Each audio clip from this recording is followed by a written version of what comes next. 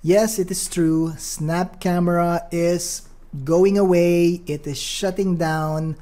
Hindi na natin ito magagamit forever. We are saying goodbye sa snap camera. Now, before I proceed, there are 5 questions na sasagutin ko sa video na to. And number 1 is, what is snap camera? Now, baka ikaw alam mo kung ano snap camera, but for the benefit of those na hindi nila alam ang snap camera, yan ang first question na sasagutin ko, what is snap camera?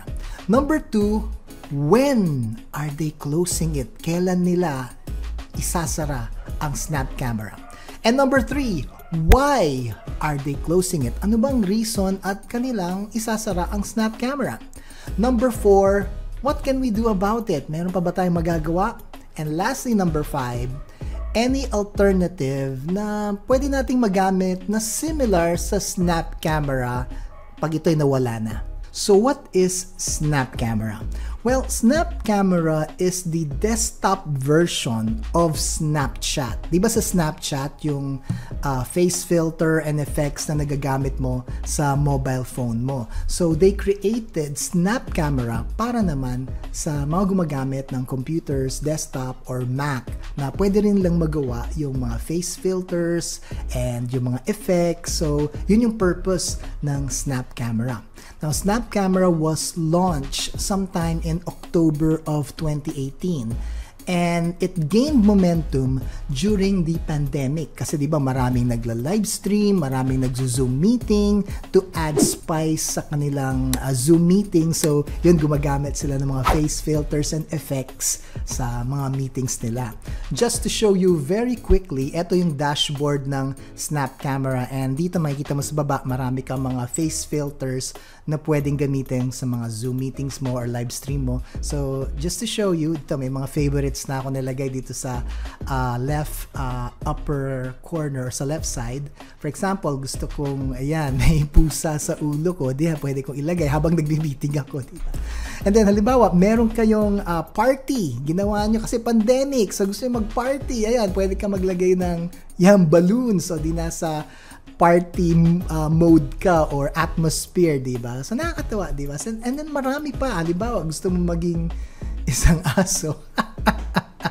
Or gusto mo maging babae. So, again, ito yung mga ginamit during the pandemic sa mga live stream at Zoom meeting. Talagang nagustuhan. Katulad ko, as a user of snap camera, talagang gamit na gamit ko ang snap camera sa mga live stream ko at saka sa mga Zoom meetings ko. So, number 2 question is, when are they shutting snap camera down? So, kailan nila isasara ang snap camera? Now, tingnan natin dito sa website ng Snapchat. Dito sa kanila may Snapchat support. Ito yung pinost nila and let me read. Snap camera, nakalagay important. On January 25, 2023, snap camera will no longer be available to use or download. You can continue using lenses on your computer with Snapchat for web. So, hindi pa natin malalaman kung paano yan. Is it still the same as snap camera? Kasi hanggat hindi pa nasa-shutdown si snap camera, hindi natin alam kung ano ba tong Snapchat for web. Hopefully, okay yan. Pero maraming nagsasabi parang hindi ata. Kasi parang pag gumamit ka ng Snapchat for web, naka-ano yan yung vertical na, yung parang sa TikTok yung itsura ng mo, ng screen mo. So, naka-vertical frame yung iyong screen. So, parang more on sa Snapchat talaga sa mobile phone. So, kaya marami nagsasabi. So, parang hindi okay. Anyway, we will see that pag katapos ng January 25, 2023. So, number 3 question, why are they closing down snap camera? Actually, walang explanation ang Snapchat or snap camera. Kung ano yung pinakita ko sa inyo na announcement nila na they're shutting it down on January 25, 2023, that's it. Wala silang official statement why they are closing it down. Pero yung mga international and both local users ng snap camera, may mga opinion sila at mga nilabas na articles na sa tingin nila kung bakit magsasara ang snap camera. At ito yung share ko sa inyo sa mga nabasa ko. Ang isang nabasa ko, kaya nila isasara ang snap camera, is because in 2022, may mga projects, mga big projects si snap camera na na-cancel or hindi natuloy. And worse, dahil hindi natuloy itong mga projects na to, they have to lay off like 20% of their employees. So since snap camera is a free application, syempre added expenses yan by maintaining the site itself, yung software. Free lang kasi ang snap camera eh. So siguro naisip nila na do away with snap camera and Snapchat, hayaan lang natin na Snapchat kasi alam naman natin na yung vertical videos is mga short form videos na may mga effects na pinauso yan ni TikTok eh. So yan yung trending. So siguro naisip nila na hayaan nating magstay yung Snapchat, but for snap camera, we can do away with snap camera. Again, guys, don't quote me. This is just an opinion na I'm sharing with you. Nothing is concrete and conclusive. This is just an opinion, okay? Disclaimer lang yan, guys, okay? And then, isa pa, diba? Si snap camera gained momentum during the pandemic, okay? The pandemic. Pero ngayon kasi parang nagba-back to normal na. So, hindi na ganun talaga yung sobrang dami. Although, nandiyan pa rin naman yung mga Zoom meetings at live streaming, pero hindi katulad nung pandemic times, diba? So, ngayon marami ng face-to-face, na face-to-face meetings, parang back to normal na. So, parang hindi na nila nakikita na essential gamitin ang snap camera.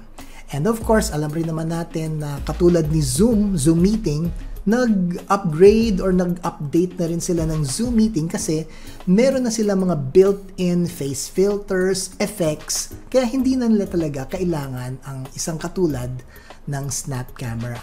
So number 4, what can we do about it? Meron pa ba tayong magagawa to prevent the management of Snapchat from closing down si snap camera?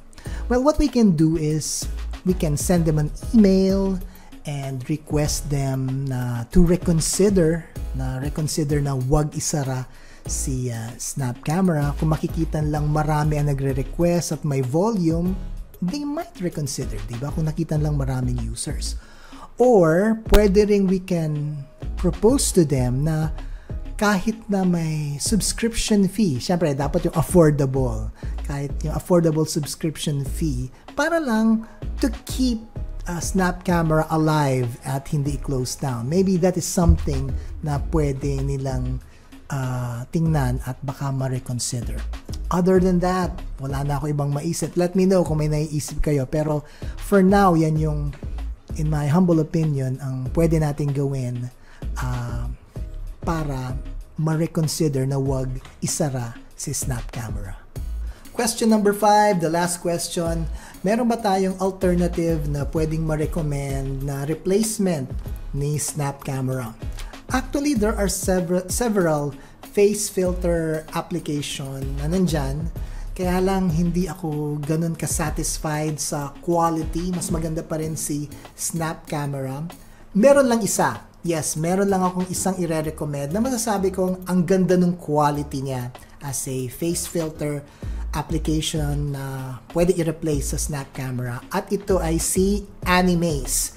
Si Animaze ay dating face rig. Ginagamit ng mga live streamers ito. So, I think na-purchase siya ni Animaze. Kaya Animaze na siya, hindi na face rig.